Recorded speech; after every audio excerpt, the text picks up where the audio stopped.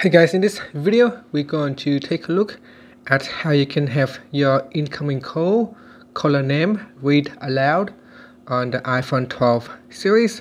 So first let's go back to the home screen by swiping up at the bottom of the screen. Then on the home screen, tap on settings. In settings you want to go down and tap on Siri and search.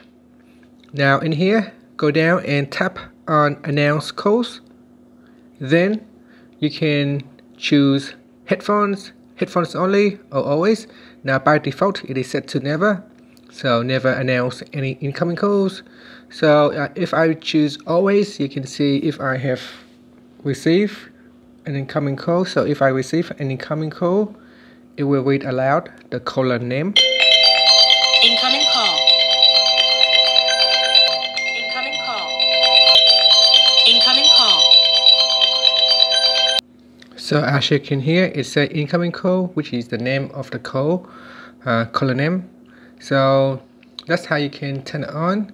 So if you go back into this settings, you can set it so that it's when it is connected to headphones in car, it will announce calls, otherwise it will not.